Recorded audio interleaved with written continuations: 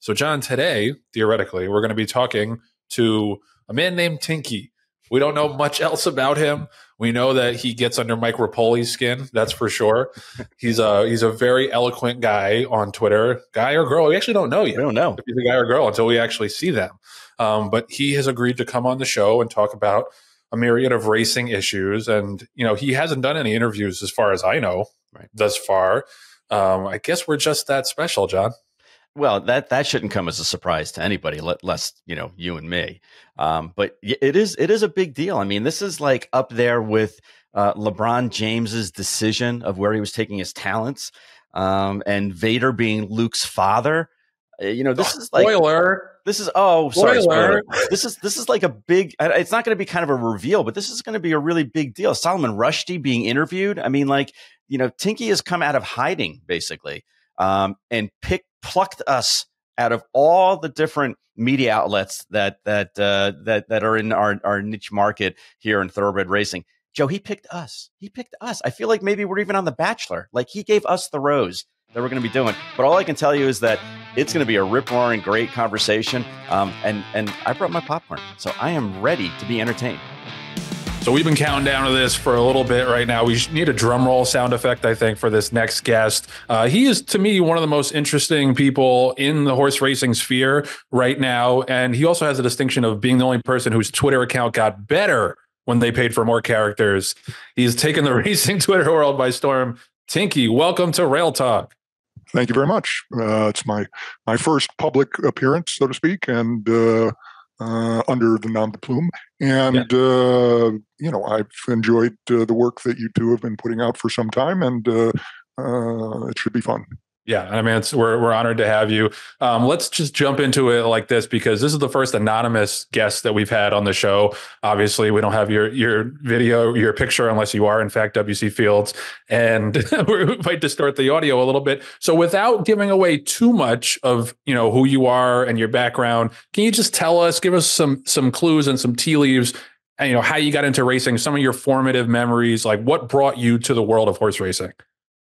Well, I grew up in the Chicago area, the greater Chicagoland area, and the genesis, the singular genesis of my interest in horse racing, and ultimately much more, was that I had a close friend, really my best friend during those days, and I still am very friendly with him, although we live in different places, pretty far apart. He and I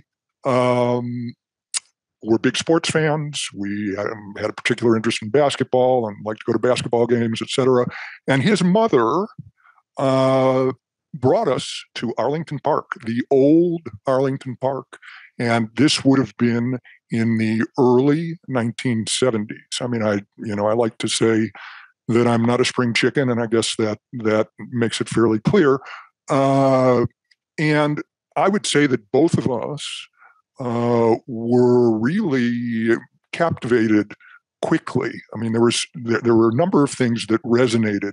I don't have a specific memory of that day, but I know that it was a catalyst for the two of us choosing to go out to the races on our own. We weren't yet old enough to legally bet, and yes, I guess the excitement of being able to do that was something that played a role. But really, I think what brought us to develop a passion so quickly for the game was the rapid realization that there was a huge amount of information and that it needed to be processed in certain ways in order to gain some kind of advantage. I mean, we understood that.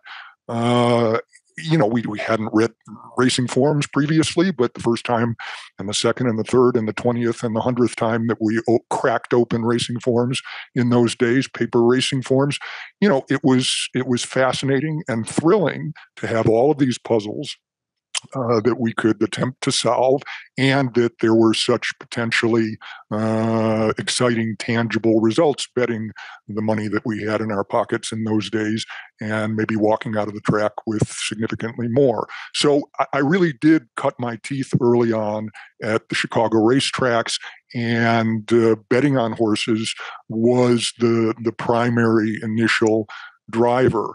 I didn't bet on football, baseball, basketball. It was, horse racing. It was clear was much more interesting to me and to my friend.